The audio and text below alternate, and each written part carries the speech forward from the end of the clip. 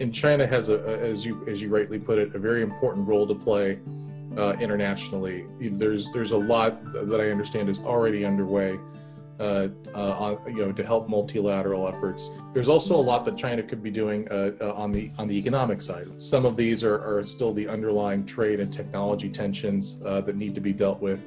Dealing with those is going to help remove the cloud of uncertainty and improve global trade and thereby lift growth for the world. And obviously that's not something China can undertake on its own. It needs to work with its trading partners to work constructively to kind of make the changes that are needed to the global trading architecture, global investment systems, both in terms of fiscal policy and monetary policy. That has helped to mitigate the impact of the crisis and help the economy begin to rebound at a record pace.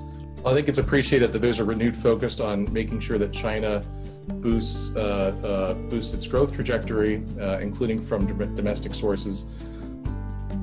What this is going to bring into focus is the need for deep structural reform that strengthen the role of markets in private firms. So there's going to need to be effort in this area that, quite frankly, could actually help the recovery now, create jobs and provide a more balanced and then longer term. This will provide benefits because it's going to help anchor a stronger growth trajectory that is more resilient for the Chinese economy, and that I think is quite in line with what the government has stated in terms of dual circulation.